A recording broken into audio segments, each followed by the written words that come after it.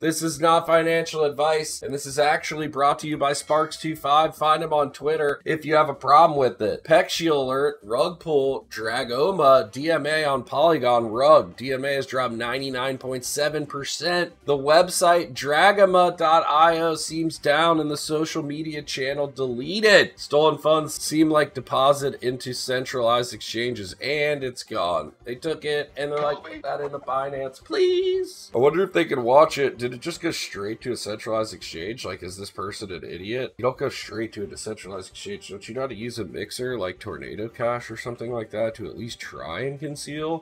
Can't people just like contact the centralized exchange? This is why you give them the Etherscan transaction and they can look at it and be like, yes, these people definitely rugged and they're trying to cash out on my centralized exchange. We're going to freeze those funds, right? What's wrong? Oh my god, project has shown a sign of a rug pull. And what was DMA? Like, what was it? Yeah, they can contact the exchange, get the KYC details of the account holder, and freeze the funds. Yeah, this is a pretty bad rug pull if that's what it is. Surprised they didn't use a mixer here. Also don't know what it was. Dragoma, who knows what it was. Nice little single word, couple syllables, you know, really, really catchy. I'm sure there was a lot of money in it. I don't know what the market cap was at the time and how much volume there was anyway, but my god. Ugh.